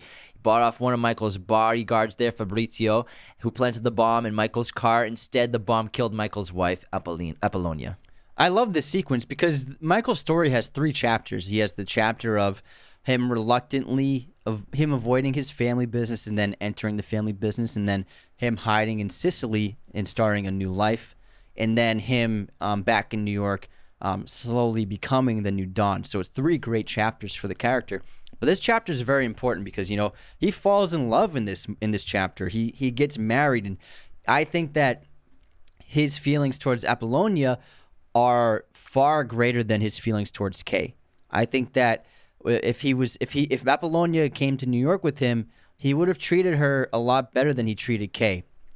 I think that the death of Apollonia informs his, you know, bitterness and resentment he ends up having for his wife, because I would argue that Michael never loved Kay. I don't think he ever did. I think he tried to. I think that when he was trying to be someone else, trying not to be a Corleone, I think that he was like, I want to be a boyfriend. I want to be a husband to this woman. I don't think he truly loved Kay. And I think an indicator of this is that phone call that he gets where Clemenza makes fun of him, like, why didn't you say you loved that girl? And I know he's on the surface, he's trying to save himself embarrassment from the guys in the room of saying I love you to your sweetheart. But I think it's an indicator of him not truly loving Kay. I think if Apollonia was on the phone, he would say I love you to her. And then also he abandons Kay without any sign of when he'll come back to see her. He doesn't give any indication of how long he'll be gone, but he basically abandons her to go to his family. And this is when he goes to the hospital in New York to visit his father and then saves him.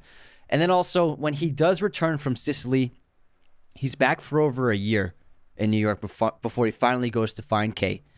And when he does go to Kay, it seems as though it's pretty clear that his intention with Kay is just a mother to father children for him, so that he can carry on the Corleone name, carry on the family, because Sonny's gone.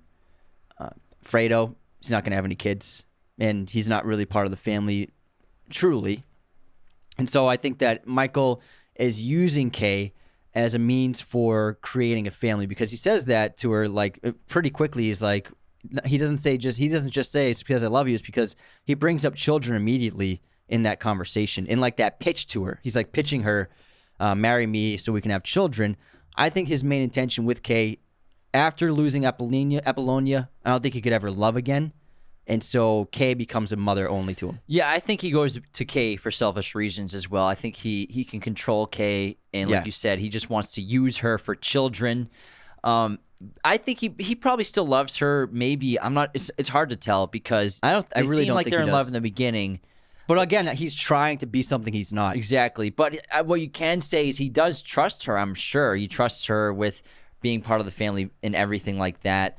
But yeah, it's unfortunate to use her like that, just to be someone to make children with him to carry on his name. Because he's never going to open up with her, because he refuses to ever tell her about her family business. I would say Vito was probably more open with his wife. It's not, I mean, we don't know that for sure, but I would say so. It's possible. Now, while Michael's in Italy, we get word right before the assassination and accidental killing of Apollonia, which was intended for Michael, he gets word from New York, bad news, that Sonny was assassinated. And so now after the assassination of Sonny and the killing of Apollonia, Michael comes back to America, comes back to New York. This is when the heads of the 5 families meet, which we've already talked about. And then Michael and Vito start to plan the future of the house. And so now Michael is acting head The family. of the family. You keep saying like Game of Thrones, Like the heads house. of houses, like House Harry Corleone. Potter. Michael's now head of the family of the Corleone's crime syndicate, and Vito is more of a consigliere in a lot of ways, or just an advisor, like he says. But it's really interesting because loyalties are starting to shift, where Tessio and Clemenza, they may not have full loyalties towards Michael yet because, he's not proven himself. But also Michael and Vito seem to have a secret plan that they won't even share with Tom Hagen. And that plan is really genius because Vito knows that as soon as Vito dies, which I'm sure he knows is going to be soon, Barzini is going to make a move against Michael and against the Corleones. And he knows that whoever comes to Michael with a meeting from Barzini will be the person who's betraying and is the traitor and ends up being Tessio, even though it's great how Coppola and Puzo kind of make the assumption or make it seem like Clemenza's going to be the one because Tessio stays and shakes Michael's hand in the office when Clemenza doesn't. And Tessio's the one who gets them to plant the gun. He's like, I know Luigi's. It has that Louis' toilet. The old-fashioned toilet. So he helps aid them in killing the other two. But then Michael's like, it's obviously, well, Tessio's always been smarter than Clemenza. It's the smart move. It's just business, a common phrase in this film. But, Vito predicted all this. He knew all this was going to happen. And then after Vito dies, before they can all make a move against Michael, I'm sure he worked with Vito on this plan as well, where he decides to take out all of the other heads of families. He does the baptism sequence where after Vito's death, before Barzini moves on him, Michael takes out the heads of the other families before they can hit him. So Michael, during the sequence, it's brilliant, is literally becoming godfather to Connie and Carlo's child, while also becoming the godfather to the Corleone family, sealing his position with blood and death. So metaphorical. And Michael has an alibi during this whole thing as he stands godfather to Michael Francis Rizzi. And during the sequence, Michael and Michael's men take out Emilio Barzini, Mo Green, Victor Sirachi, Philip Tattaglia, and Carmine Cuneo. And it's great Coppola saved all of this bloodshed for basically the end of the film. We said gangster films, they were littered with violence. It's something that always was expected. Other than the Sonny attack, you didn't really see that much. And that Sonny attack is a great death scene, one of the best ever. But this is truly just like incredible writing, incredible directing and editing, just in one of the best edited sequences, and just the irony of someone renouncing Satan while he's ordering the deaths of many people at the same time. It's just so genius. This movie has like 3 main acts, and it's like this third act, once it gets going, you're like, how is this movie still so good? It's unbelievable. And then we get the complete transformation of Michael Corleone into Don Corleone. Now you could say Michael is just pure evil. He's a murderer. He then, after this sequence, has his brother-in-law murdered, Carlo, after making him confess to working with Barzini to plan the assassination of his brother Sonny on the freeway, makes his sister a widow. He's just done terrible, terrible things now. And the final sequence of, as Kay, like Eddie said, outside the door, and he's being basically turned into the Don. Everyone's showing their respect by kissing his hand. We see Clemenza there. We see other members and lieutenants of him kissing his hand. And now he has become the Don of the Corleone family. And now the Corleones are the most powerful family in the United States. And what's interesting about Michael is he seems to be enjoying it. I think that scene with Carlo, it's very indicative of Michael seems to be relishing in his new power. He seems to be relishing the control he has over other people and the respect that he's earned. And also the way he speaks to Carlo, he's like, don't tell me I'm wrong because it insults my intelligence. He's so like peak level anti-hero villain at this point. I think it's a terrific scene. And it shows, I think that really shows his dark nature, that scene where, and also his ability to just lie to someone's face, like, I'm not going to make my sister a widow. Right after that, I'm going to watch you die by my man's hand, like right outside. Because which he learned this from Vito, he knows how to make his enemies comfortable, relaxed, and drop their guard. Vito and Michael do this. When Michael comes back from Italy, he's now head of the family. And in order to lull Barzini into sort of like this false sense of security and confidence, they let Barzini start to muscle them out of different areas of their crime syndicate, of their resources, you could say. This makes Barzini feel very confident, drops his It makes him more vulnerable, and this allows them to get to Barzini really easily when he just has one other guy with him at the time of his assassination. So the same thing he does with Carlo is, like you say, he's like, I'm not going to make my sister a widow. I'm not going to kill my godfather's father. Like, well, I'm not going to do something like that. Here's a ticket. You're going to get on a plane. Just never come back. I never want to see you again. Just confess to me that you did it and let me know who you worked with. Okay, it's Barzini. Get in the car and go fly away. And these are things that Sonny would have never been able to do. He would have never been able to hold his temper. He would have gone after everyone with guns blazing. And he would have, I think that Sonny Santino, if he had remained Don, he would have destroyed the Corleone family. And it's because of his just natural temper and fury that he has. His inability to think. He feeds off his emotions. He's a very emotional person. Whereas Michael seems to be cut off and very closed off and very unemotional. The only emotional moments he has are when he yells at Kay at the end, and also when he saves his father's life. You can say those are the most emotional moments for Michael, and when Apollonia dies.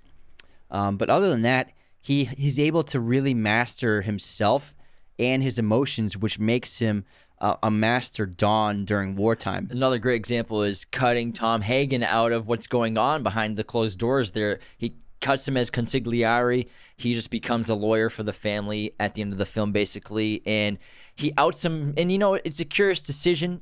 Tom doesn't understand why, but Vito just reassures him that it's the best thing to do. You know, you're not a wartime consigliere. Even Sonny says that to him. If I had a wartime consigliere, I wouldn't have to deal with this stuff. So Michael understands that what he has to do is just... Tom would have never approved. Yeah, probably something like that. Yeah, that's why they took him out. I mean, not took him out, but that's why he was out. So he doesn't completely let emotion determine his decisions. Yeah, I mean, because Tom also thinks about, you know, repercussions and, you know, the effects that actions have, whereas Michael, and I'm sure Vito understood that if they didn't do this, there was no way they would have survived the long run. And one of the most important elements of the baptism sequence and the assassinations is killing Mo Green, because even though, you know, what Michael did to Mo Green is exactly, you could say, what Vito did when he was helping Johnny Fontaine get his career. He's like, makes them an offer, $10,000 for Johnny Fontaine's contract, and he asks Mo Green, what's a price to buy your casino? And after the refusal, with Vito, he used Luca Brasi to hold the gun to the guy's head to sign a contract for $1,000 to let go of Johnny Fontaine. And here, Michael just assassinates Mo Green and takes control of his casinos in Las Vegas. Yeah, it's just a brilliant play by him. And also, I never really see this talked about this, but this movie has a great bookend. It has bookend moments of loyalty. So the movie both starts and ends with someone kissing the hand of the Godfather. And so obviously in the opening scene with Bonacera, when he shows fealty and loyalty and kisses Don Vito's hand in loyalty and thanks for honoring his request.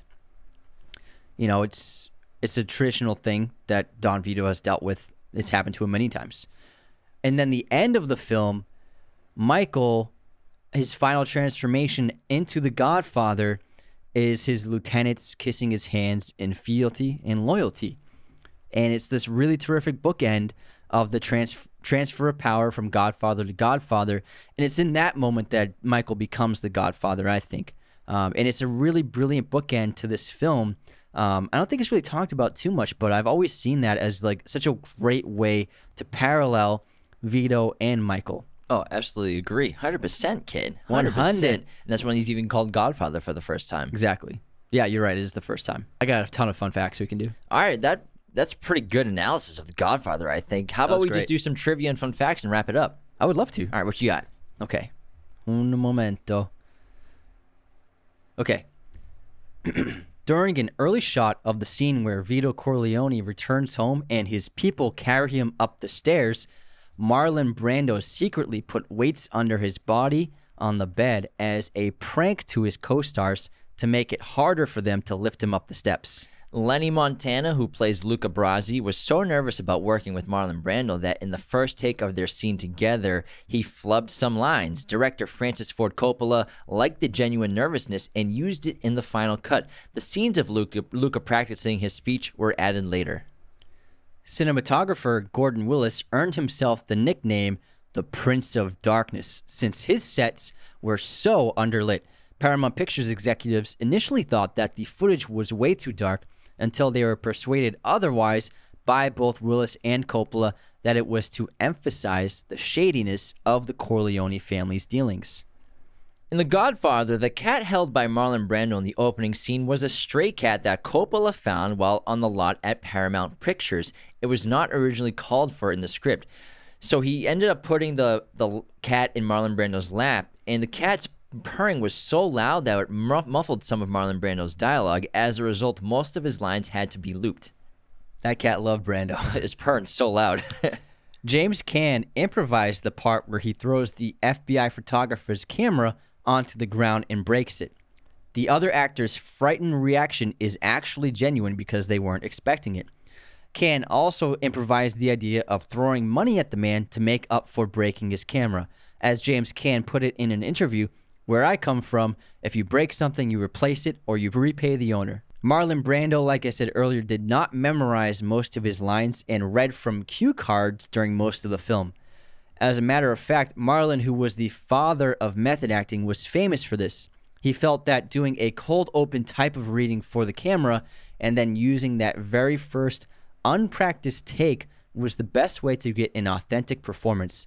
He did the exact same thing for Superman during the set for Krypton, which was filmed with cards pasted here and there on the walls for Marlon Brando to read his lines for the first time in each scene. Despite winning the Oscar for Best Actor in a Leading Role by Marlon Brando in The Godfather, Brando famously rejected his Oscar to shed light on the indigenous people of America and give them a voice on the world's largest stage. Sacheen Littlefeather stunned Hollywood when she was sent on behalf of Marlon Brando to reject his 1973 Oscar for Best Actor. She promised Marlon she wouldn't touch the Oscar at all. All right, that wraps our episode on The Godfather. I'm sure you can probably guess what the next episode's going to be after this one. We loved talking about this movie. This is both one of our top 10 greatest films all time, top 5 for sure.